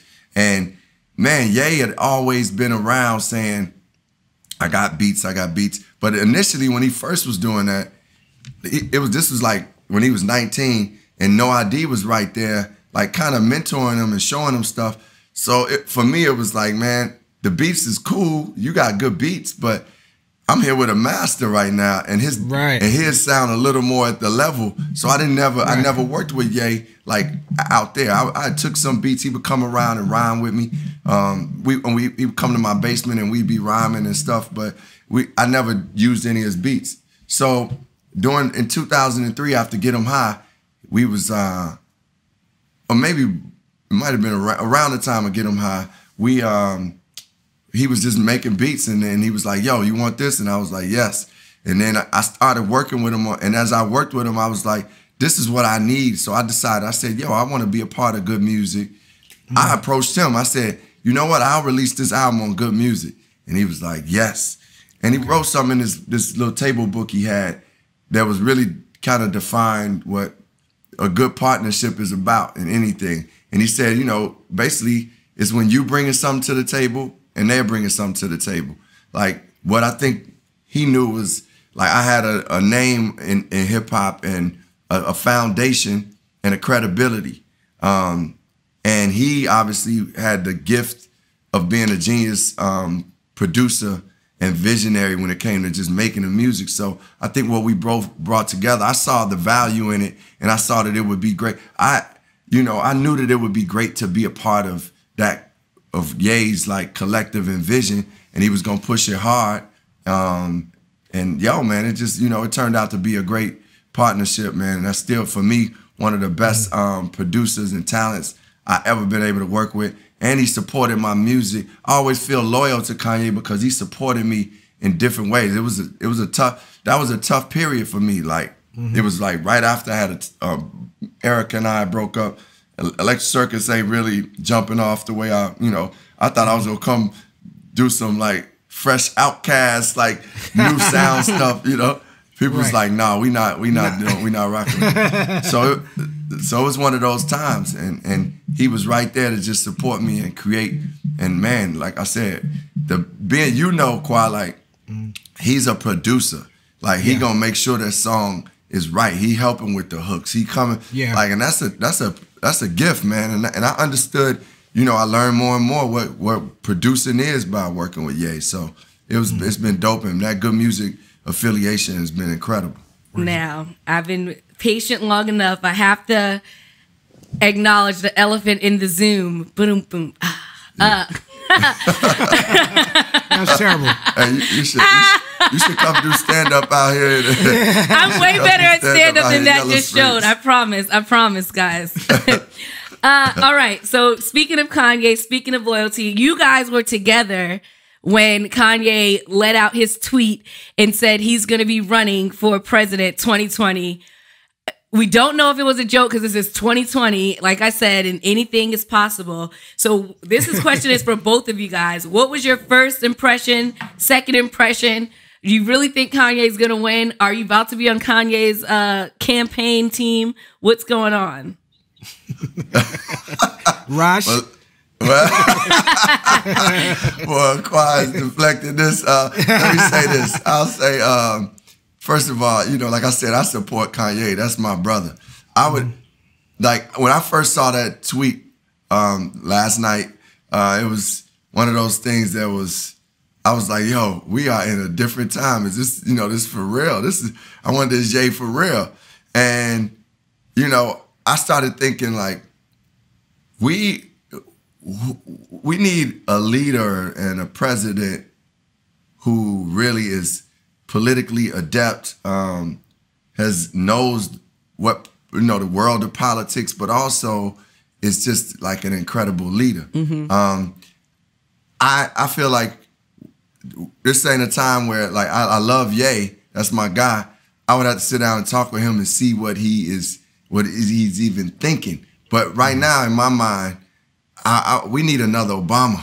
Mm-hmm. We need, I know it's not like just but we need, somebody who's just going to be like, that's been in this political game to a certain degree, but still like just is for the people and cares for the people. Mm-hmm. So, I'm saying that to say, I would at least sit down and talk with Ye and see what he's on and if he's serious about this. But I still don't know if I'm like, yo, I'm going out saying, yo, Ye, go be president. I really. What about you, Kwa? What about you? I'll put you on. Back to what we were saying about Malcolm X Grassroots Movement, the important thing about working with organizations like that is that we received political education. And Kanye, for better or for worse, prides himself on not being adept at politics and not really knowing about politics. And he said it himself, so I'm not like outing him or trying to diss him or throwing him shade. He said when he was talking about slavery as a choice, he's wearing the MAGA hat, he was talking about energy. He was talking about how things felt. He was talking about emotions. He freely admits that he's not informed on the issues. So I have to say that I do not support his decision. If he's serious, if he's not just trolling, I can't personally support it because he already told us he's not informed on the issues. Mm-hmm. Do I think Kanye is talented enough, smart enough to turn it around, maybe figure it out? Yeah, Kanye has made mistakes that I didn't like, and he's turned it around very quickly. This mistake of supporting Trump, this is the longest, biggest mistake that he's made. I've been waiting the whole time for him to turn it around, and he won't turn it around. He won't take off the goddamn MAGA hat. So, you know what I'm saying? Like, I feel the same as Raj when it comes to what Kanye has done for my career and how Kanye supported me musically. That's something that is a nuance, something that you and me and Lupe and certain other people that work with Kanye, no matter how we might feel politically, we cannot change the fact that this man is very, very important to our careers and to just how we feed our family. Mm-hmm. You understand what I'm saying? But yeah, that's I our can't. Brother. Yeah, that's our brother. I support him. I love him. But I mean, I understand what you're saying, and I mean, and like I said, I would sit down with him just to be like, yo, yeah, what you like? What's your plan? But we really need a leader. Let's be honest, y'all. We need a leader that's like on the next level when it comes to politics and thinking and the people. Just simple as that. And like Kwa said, I think he's capable of doing a lot of things, but it takes time to dig into it. Just like how he developed his fashion and developed even as a producer, it takes time. You got to put in time to get to that level of leadership to be able to lead a country. So I don't think Ye has had that experience. I think that he should take on a smaller role in politics first and maybe do that for the next 4 years and then come back and try and run. And I think that it's a lot of Black people on my social media that are like, I'm going to vote for Kanye. And it's like, now it's messing up votes because that is where it's an issue. And then it's also crazy that people are writing like, oh, well, he's not a racist or a rapist. And I'm like, damn, is that all you don't have to be in order to be a president? Is not a rapist or a racist? I mean, that's a good start. Let's start with I didn't rape nobody and I'm not a racist. Let's just start at that baseline. But Kwai, look at how low our standard has been now for leadership, where we saying let's start with the person not being a rapist, right? And which should be a given. Like that shouldn't even be in the conversation. Like that's like you said, that should be a given, Jazz. It's like this has lowered our standard. The president that's in office now has lowered the standard so much that it's like, man, people willing to take anything. But we got to remember, like, we talking about leading, like, these people, I mean, obviously on the state and local levels, too, we got to remember. That's one thing I want to say to everybody out there that's going out to vote, or if you're thinking about it, even if you don't like some of the candidates, it's certain policies that you may be behind or want to see change, that you got to go out and vote for those things, too. I'm a believer in, like, grassroots movement, community work, and policy change. And I think, you know, as much as we look and say, okay, this president, you know, like this guy, because I know a lot of people like, man, I ain't rocking with Biden. Well, man, look at what policies or things that you may want, see where he is on it. And man, you voting for the policies too, to a certain degree. And it's up to us, people like us, Kwai, and people who can get the ear of a president to say, man, if we're going to give you any support, we're going to hold you accountable for these things that you say you're going to do. I know we get into the political talk, but that's where I am with it. And man, I used to be a guy that I had no desire to be around politics or any of that, but I see how much it affects our daily lives. So I'm more aggressive about it and just more a part of it. No doubt. Let's pivot a little bit to movies. I watched you really sort of put your career musically to the side and really take on the Hollywood, the acting.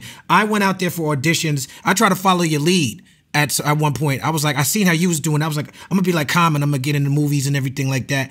And I would go on these auditions, and the process of going to the audition was so disheartening. I realized sitting in that room, looking at the other actors in the room, I was like, I didn't put in the work. And I was like, I watched Common put in the work. You putting in that work got you, man, it got you to working on Hell on Wheels and The Shy and the TV space. There's so many great movies. I loved watching you in Smoking Aces. But what I want to ask you is in Smoking Aces, whether Smoking Aces, Terminator Salvation, or even Suicide Squad, you, nice guy Common, let love rule Common, you play a lot of fucking tough guys and gangsters, my nigga. And what is it about you on screen that makes directors lean towards wanting to cast you as tough guy, the muscle? What do you think it is? Well, let me be clear. First, initially, I wanted to definitely play characters that were I didn't want to be Rashid on screen, like, because when I first began, like, going to acting classes, studying acting, I loved that I was able to learn things about myself, express things, but also become these different characters. Like, one of the biggest joys for me as an actor is just, like, if I have to play a chef, I learn what it is to actually learn how to cook. I learn kind of walking this person's footsteps. And it gives me another type of compassion and understanding for people. So I love that aspect about it in itself. And, you know, the first roles I was able to get in Smoking Aces, which, like you said, was a gangster dude. It was like, I wanted to be able to do that because, you know, I didn't want to come out and just do a love role or like something, you know, I wanted to do something that was different. And you know, and it was a great project for me to be a part of. So I felt like, you know, I grew up around what I grew up around. I have enough to be able to draw from, to be able to become this character. And then, you know, I got cast a couple more, like you mentioned, what was it called? Street Kings, and, you know, even Terminator. In fact, I would say the first probably 5 or 6 movies I did, I was holding a gun in each one. And it was crazy because... You was robbing Tina Fey. Yeah. Kidnapping Tina Fey, rather. So, yeah, exactly. So, I mean, at a certain point, I was like, I got to do something different. But the truth of the matter is I did want to play dark and different characters to start it off. And let's face it, Hollywood at a certain point, they just see it. They was looking like Black. He could play the heavy in this. Like, he's a Black dude. He could play the gangster. You know, we are consistently breaking down those ideas and concepts that of them not really seeing Black people as different types of people. Like, that's why, you know, I think it's so dope to have a show like Atlanta. You know, oh man, Donald, great show. That shit is dope. And then, you know, you'll have something like, I don't know if y'all saw Chewing Gum. You ever seen Chewing Gum? Yeah. The sister from Michaela England. Coel from English. Yo, she's dope, and she's the writer and director. Well, she's a writer and a star of that show. But it's just a different, quirky show. It's just like, it just shows the diversity in who we are as Black people, and like how different we are. And we can come with those different. Like, I want to be in the Eternal Sunshine of the Spotless Mind type of film. Okay. You know, I want to be in Charlie Kaufman. Or Shawshank Redemption, huh? Yeah, like Charlie Kaufman. Yeah, like, exactly. The writer, yeah, man. You are a best-selling author twice over. Congratulations. I sell a lot of your books at Nkiru Books. Go to qualityclub.com. Nkiru Books. You can buy Common's recent book, Let Love Have the Last Word. Now, this book in particular is very powerful because one of the big stories that came out of it where you opened up about being molested as a child.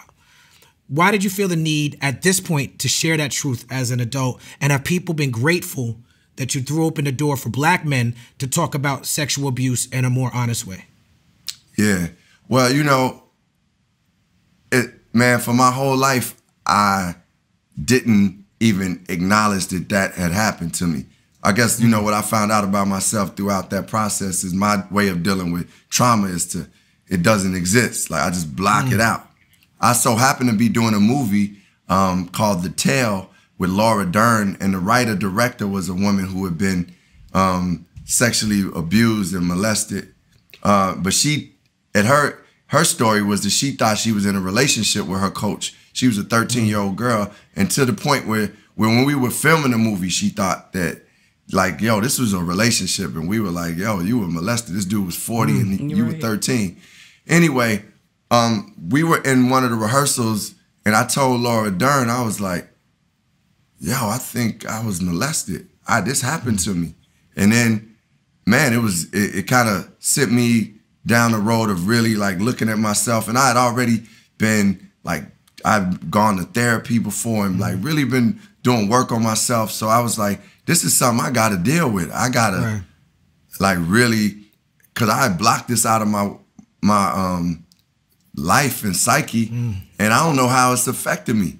So, you know, I'm the type of person that I'm like, I'd rather, if I got an issue, I want to bring it up and get rid of it, you know, as much as I can. And so that's how I felt like, let me work on this, figure this out, and you know, go through this process. And as I was writing the book, I hadn't put it in the book quite actually, but what I did was I started writing an album based around the book, inspired by the book. And so it's so funny, the Let Love album. And then it's so crazy because I don't know, I feel like I've expressed so many things musically. Like, I wasn't able to talk about it in the book before I started writing a song about it. I was writing a song about it, and then I shared the song with this woman, Tamara, who's on my team, and she was like, man, you got to put it in the book. And I was like, you know what? I do need to put this in the book because it's something, I knew that books are something that we sit down and have to read and deal with, and you stop. The music is a different thing. So I felt that I needed to put it in the book. I needed to be able to deal with it. And really, the last thing you said is it was not only for me, but I felt like it was for other people in black communities, especially black men, but just in our communities, black and brown communities, to be honest, who looked at those things as like, you can't speak on it. And I was like, man, I want to see us heal from this. Because when I actually told my mother about it, like before the book came out, she told me that it was part of her life. Something like that had happened to her. But she, you know, she didn't get too deep into it. And I was like, man, me telling in my book and me talking about it is my way of hoping to stop the cycle. Because if my mother could say that something like that happened, I know that it's other people in my family that probably experienced it. And I feel like as black people, we always taught to keep that quiet, or Uncle such and such, don't say nothing about that. And it's like, man, it's hurting us. It's damaging a lot of people. So, you know, I feel like I'm gonna go out there and say it. It's actually real freeing to be able to open up and be like, man, this happened, and this is who I am. And I feel like I'm able to be more myself even more now because I'm learning myself and able to express it. And you know, like I suggest and encourage people who go through trauma to be able to find resources to help them heal, whether it's therapy, meditation, all the above, spirituality, whatever things there may be. I think we need it. I think for me, that's part of my fight. When I look at what Trump and all these cats is doing, my way to battle that is to go out and create better communities for us holistically too, like economic wise, socially, but also emotionally. And I think that's one of the elements that I never used to think about, like when I was talking about like what we should do for the hoods and what we could do for our people. I never really thought about trauma and those things because we don't talk about it in our communities. Yeah, I thank you for doing that, and I'm sure a lot of people who have gone through that have thanked you for that. And it's a very loving action, and love has been a running theme. Love, compassion has been a running theme through your career, and it's beautiful to see, and it's beautiful to be your friend, brother. Thank you. Thank you. You and I are both mutual friends with Scott Budnick, hip Hollywood producer from The Hangover and Just Mercy. More recently, Scott does incredible anti-recidivism work and a lot of prison reform advocacy. I was blessed to go perform in a prison with you because of Scott.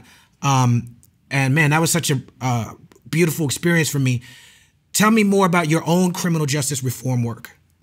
Yeah, well, you know, it's like I read The New Jim Crow by Michelle Alexander, and that really great book. You can find it at Akira Books.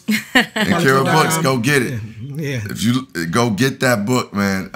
It's funny, when I went to do a speaking engagement at Facebook, and that was part of their reading requirement was the New Jim Crow, and I was really happy to hear that they were actually trying to teach some of their, you know, brass about the criminal justice system. Anyway, reading that book, I've been approached by Scott many times to actually come to his weekend events where he had, you know, where he was working with those who were incarcerated. But at the time, that wasn't my mission. I was like, man, I'm about fixing up these neighborhoods and making sure our communities are right. And then when I got to sit down with Michelle Alexander, she said, you understand that the prison system is one of the causes of why your neighborhoods are as bad as they are. And then she just broke it down, like fathers getting removed from the homes, people coming back and not being able to get jobs and get housing, and not being really actually healed. And the prison system is not about healing. It's punishment. So you might come out and you might not be corrected, as the correctional system says. You might not be, because they're not really looking at the individual and figuring out it's a system and it's a business. So when I started realizing that, I was like, okay, I got to show up. So I got in contact with Scott Budnick, and we went and you know, we just sat down and talked to women and men who were incarcerated, and it gave me a better understanding. As Brian Stevenson says, it's great to be proximate. So being proximate, and as you know, Kwa, being in that prison, you get a better understanding and a different connection with people who've committed even violent crimes. you still see them as human beings.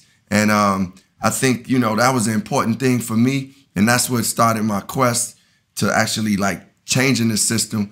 I'm not a person that says, like, if you commit a crime, you should do the time you need to do. But the time should be like, you should be getting corrected. You should be getting healed, you know, and like come out of this a better person. And I've witnessed people who, like, I sat down with people, some of the smartest, the most enlightened people I met in prison. And ironically enough, some of them trace a lot of their anger and hurt and violence to their own sexual abuse or physical abuse and trauma. And, you know, one person in particular, this dude named Bobby Gons, he just broke it down to me, like how when he was 5, he was molested by this kid that was older. And then he didn't know how to express it in his neighborhood. That shit ain't cool. What you gonna say? People gonna start calling you this and that.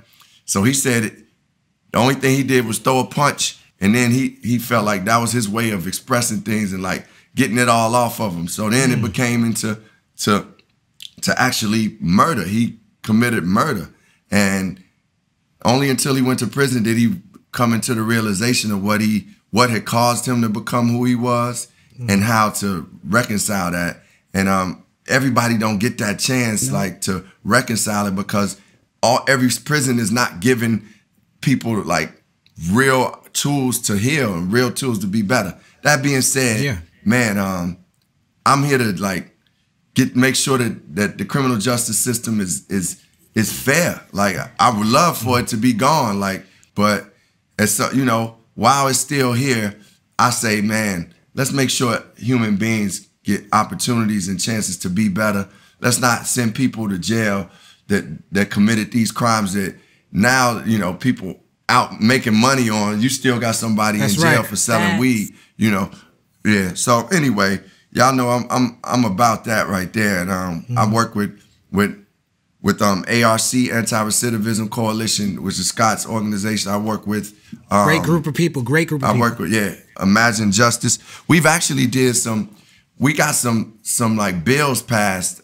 I got to sit down with some legislators in California, and we got some bills passed. One bill was this bill SB 394, which really allowed no longer will underage people who commit crimes, they won't be able to be sentenced to life without parole. They will always be able to go be examined at the board. So that's been some of the work that I've been most proud of, and that's what we've been doing with the criminal justice system.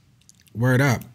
You just now broke down something very interesting about how we are taught to hide our feelings, and that, as you spoke about toxic masculinity, essentially. On my album Liberation, on the song Funny Money, I have a lyric that goes, "I ain't fucking with the pay for play, that shit is gay." Now, since then, I've evolved and I've outgrown this lyric, and I've apologized for it. But as a black man trying to make a name for myself in hip hop, sometimes I would lean into targeting gay people in order to assert my manhood. You and I were placed on a list some years ago where they talked about how conscious artists will sometimes have lyrics that could be seen as homophobic. You have also got criticized for this, and it seems like you've grown from this and grown and moved on from this as a man. Talk to me a little bit about how you feel like you've evolved on this front. What's the difference between Cornbread Com, who's out there, you know, trying to assert his manhood, and Microsoft Com, who's out there, you know? So man, I mean, I grew up on the south side of Chicago. The mentality was masculinity is a way of survival. It was what we learned from older guys, you know, and we didn't, I'm gonna be honest, and I never really had a man sit down and say, hey, this is how you step to be a man, you know, or even like, I did have some pretty good examples as far as like a stepfather, but it was never like really someone saying, hey, these are the things you do. So I learned from my homies and older cats, and being hard was a way to get respect, and being like, you know, it was a way you get around and survive. So the use of those words, that mentality was part of our lives. It was part of our culture. It was, you know, it is what you would say when you was trying to like down somebody. You know, you would call them, like, you would say, oh, this person is gay, or this, you fag, or you would say those things. And that was a learned behavior that was passed in for a lot of black men in the inner cities. We got it. No matter how, you didn't have to be a gangster. That was just part of our culture. As I started to grow as an individual, started to say, okay, the certain things that I've experienced in life are things that I'm gonna carry with me, traditions. Some things are things that I truly, Rashid, don't feel is me. And, you know, like I said, the same way I was seeking out what is my spirituality and what's my relationship to God. I'm not just gonna only take what my mother, just because my mother had me going to church and this, and like, I'm seeking, finding myself. I started seeking how I feel about different things. Well, funny enough, I was at a show and these two gay guys came up to me after my show and said, Common, we love you. But man, it hurt us when you be saying this faggot, this and that. And it was really one of the first times like I actually heard from somebody who was gay what they felt about me saying this. So it made me step back and consider. I didn't try to get defensive. And I was like, wow, this is a human being telling me, these two human beings telling me they was hurt from that. I eventually ended up doing a song called Between Me, You, and Liberation, which I was talking about, like, if my friend, it was on Electric Circus, and it's talking about if my friend told me he was gay, how would I react? Yes. And I did that because I was like, man, this is my growth right now. I'm not like homophobic. I don't have anything against gay people. So this is my growth. One thing that I don't subscribe to is that whole, yo, you did this back then, so you persecuted forever. Like you said that word back then, so like that's not life. It's many things I've done that I've grown and evolved from, but that's what life is about. I didn't have the understanding and wisdom that I had when I was 19 that I have now. And I'm still going to continue to grow. Until I leave this planet, I want to be growing. We all should. So, yeah. I mean, I just chalk it up to me evolving, and that's just the truth of the path. The people who can look and say, man, you said this and that. Yes, I did. And I don't feel that way anymore. And it's some things I'm saying probably 2 weeks ago that I may evolve from now, you know, and feel something different. But my point is, that's what life is. And I really, you know, the whole mentality of, man, you did one thing wrong and you done. I don't understand that because, you know, I just know that we all human beings and we all evolve. I think that when it comes to that, as long as you acknowledge and you have learned from it, then I feel like you should be able to move on. It's the people that still are making excuses or don't acknowledge, like, oh, I hurt somebody, or oh, I shouldn't have said that deserve to be canceled forever. But that's a great point, though. That's a great point, like acknowledging it. And honestly, that's one of the lessons I learned just as a father. When my daughter confronted me, and Amoye, she was like, man, she had a conversation with me like, man, I don't feel like you was a good dad in this area, that area.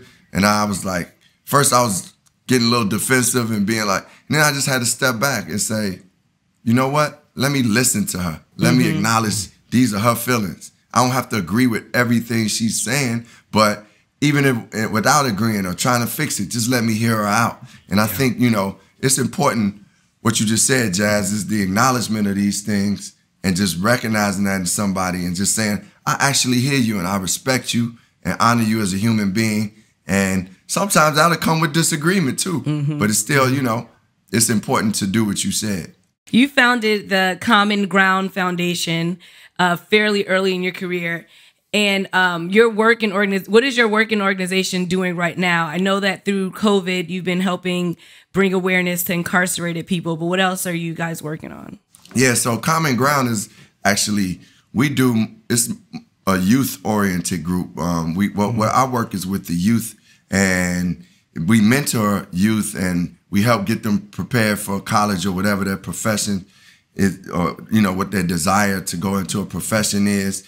it's really about just self-development. We help, we have mentors that teach them about nutrition. They do social activist work. They've gone themselves and went out and helped with inner city farming. They've helped with some of the people who've been incarcerated. So we actually allowing them to feed back into their communities as they're growing too as young people.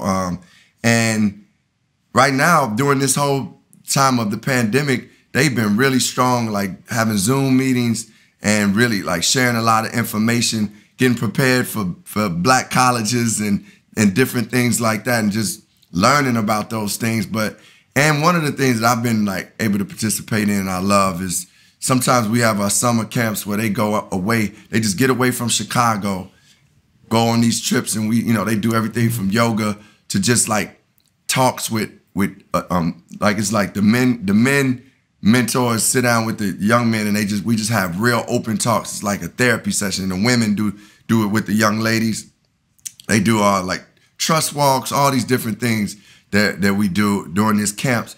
And it's so beautiful to watch the kids go from like, they get out into these areas where it's like, it's the woods, it's like camp. Mm-hmm. And they like, oh, what the hell, to watching them participate in yoga, watching them participate in the creative arts sessions that we have, and watching them like put their cell phones away and really open up in these sessions. So the Common Ground Foundation has been one of the things I've been most proud of, because it's really feeding back to where I come from. And all I really want from what I said earlier too, Quaz, like to create access. My thing is to create access for our kids. And just another thing that we've actually did to add on to that is I opened up a school, and it's a charter school. I know you're right, the public schools need the kids too, but we opened up a charter school called AIM. It's called AIM, Art in Motion.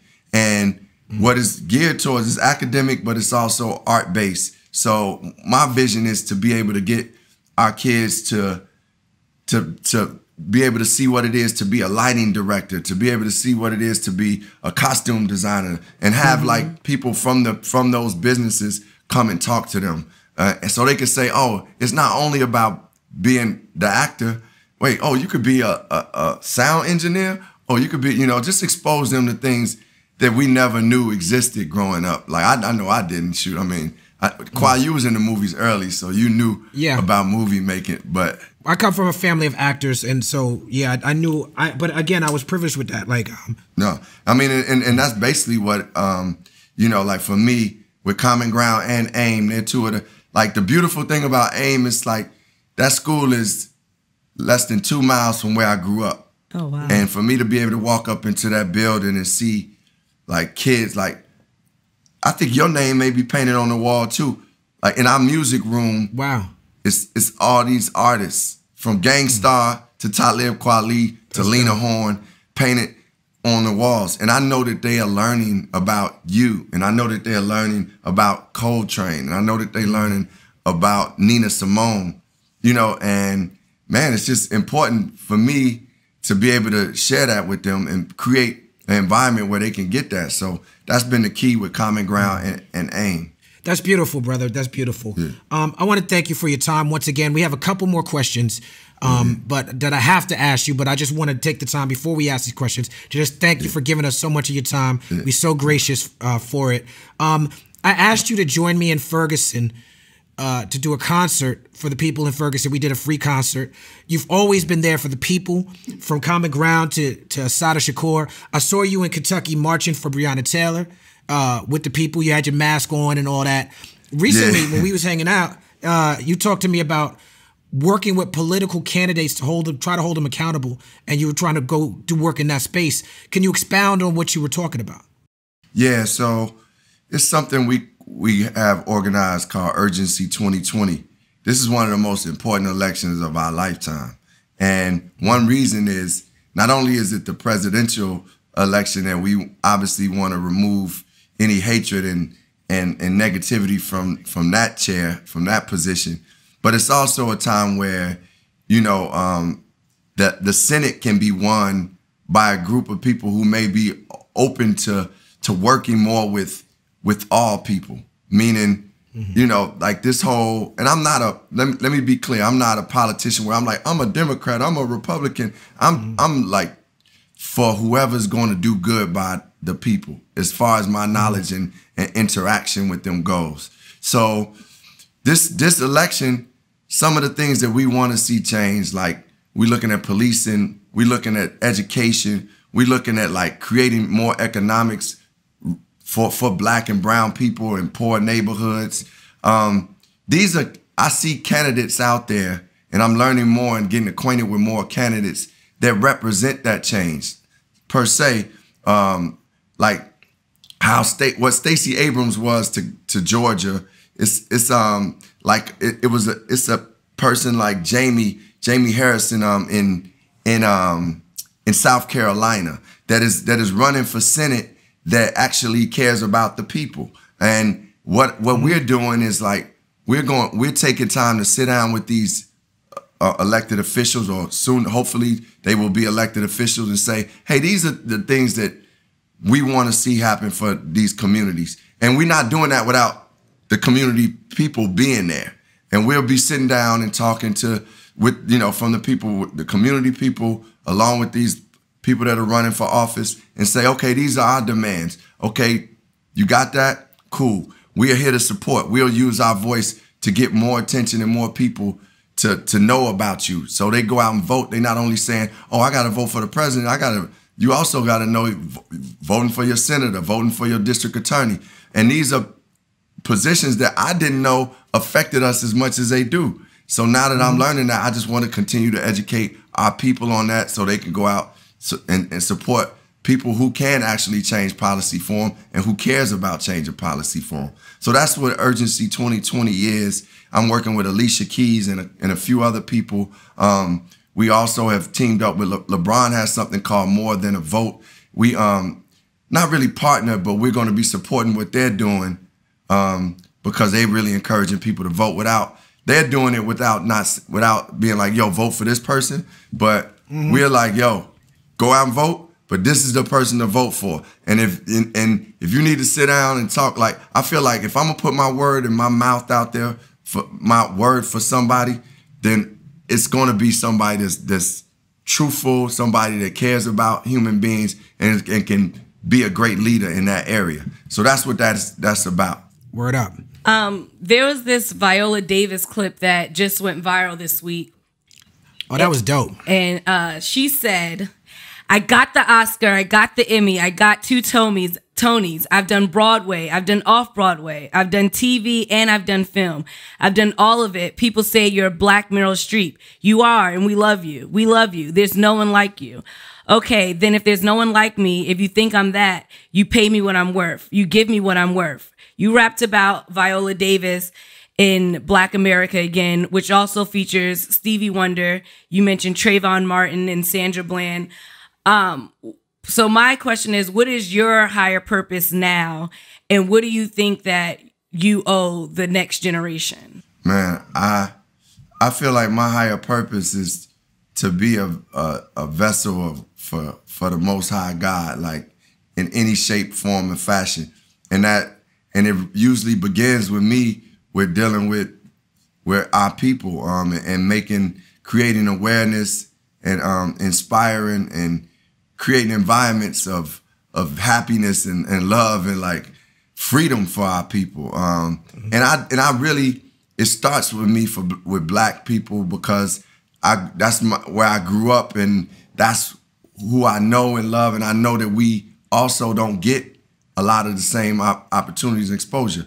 But it also is about Black and brown people. And it also is about humanity itself. So I'm not just only looking and saying, man, I want to change it only for Black people. I want to change it for a better society overall. But it starts, with me doing a lot of that work for our people, because we the ones in this situation that have taken the shorthand of a lot of things, taken less than in a lot of areas. We just haven't had as much access. So my purpose now is to continue to create the access, to set examples, but also be active and have action items, a la policy change, a la opening up schools, a la teaming up with community community activists and people who already are doing work and changing those situations.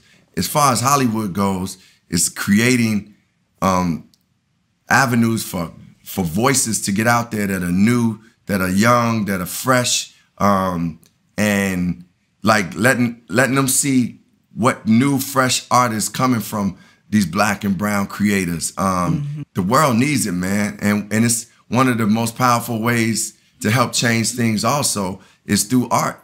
I mean, for me, like I think the movie Moonlight was like a movie that, without saying it, was like, hey, Black people experience and feel different things. This is a young Black kid growing up in Miami in the hood. His mother was on drugs.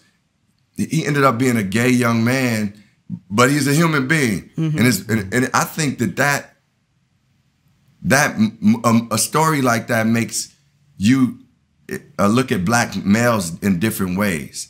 And I think what I want to do is make sure we create, like I said, whether it's a Eternal Sunshine of Spotless Mind, but in our own way, or a Shawshank Redemption, or or a Godfather for that matter. And I think, yeah, exactly. And I think Viola Davis is such a gifted and powerful woman and person and talent and human being, that what she said was so necessary, and it's so eye-opening because she is, everywhere you go, you hear how respected she is, but to know that she's not getting those opportunities as far as equality when it comes to pay, and that's just for women in general, to be honest, but Black women are taking even the shorter end of it. Amen. So if she spoke to it, it's like, I got to do something about it. Like, I can't sit there. That's why while we was there, I was there for Breonna Taylor, and we was there, was like, as a man, I got to be there. I can't like only show up for the situations that happen with men. I got to show up when it's happening and bring attention and the same amount of support, if not more, to the situations that's happening with our women too. Yes. So I think, for me, for the new generation, I'm like, I try to share as much information as I got and create like opportunities for them. One of the biggest joys for me has been to do the Chi, to be executive producer on the Chi. Like I walked on that set and was like, man, I'm in my hometown and we filming a TV show, and I got people from Chicago that's working on the crew, doing locations, doing the makeup. The woman who was doing hair used to do my mother's hair. Wow. And she's working on a film that I'm on a TV show that I'm producing. Right. That's rewarding to be able to go back. Yeah, to be able to go back home and do that. So that's what I want to do, create those opportunities. Yes. Yeah, man. Well, you're an artist. You're a pure artist. You're a true artist. Artists have to create. Writers have to write. We have to make things. And in the lockdown, it's harder to create things because we can't get together as much.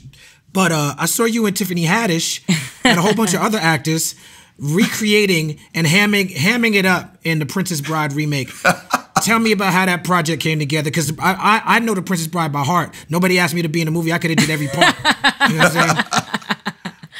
Have fun storming the castle. I know all the lines. So I love it. Hey, Quad, I ain't going in front. I was late to it on Princess Bride, but that joint was dope, man. Like that's one of my favorite movies of all time. Man, it's a fun, good movie, man. It's a great movie, and Jason Reitman, he's the director who did Juno. He did Up in the Air. He's actually the son of the director of Ghostbusters, the first early Ghostbusters. His father, Harold Ramis. Did Harold Ramis direct it? No, it's something Reitman. I forgot his first name. Ivan Reitman. Yeah. That's his dad. Anyway, Jason called me early on he texted me early on during the pandemic when we, during the lockdown, and was like, yo, I'm doing Princess Bride, man. We just doing it on our, like a project, but it's going to charity. $1 million will be going to this charity. And I was like, okay, I'm down, man, And he was like, well, will you and Tiffany do this scene? I said, well, I got to ask Tiffany, if that's something she would want to do. And you know, she was down. She was like, yeah. She's like, how much we getting paid? I was like, we ain't getting paid. And then she was like, okay. She's like, all right. I said, it's for charity. It's for charity. But, you know, so we ended up doing it. And it was fun, man. We had this young cat who does a lot of videography work, just film us. And we actually filmed it right in my house. And it was dope. Like, and to see, like, Hugh Jackman is in it, John Hamm, Josh Gad. It's like all these people are in it playing, you know, these same characters. We all play the same, you know, like it's the Dread Pirate Roberts and Wesley. Yeah, exactly. Yeah. So it was a fun project, man. I'm glad, you know, we got to put it out there. No doubt. Well, shout out to John Hamm, who I see him walking around over here. Yeah. Raj, I really appreciate you doing this with us. You know, let's go get something to eat, brother. I appreciate you. Yeah, let's get some food. Let's get some food.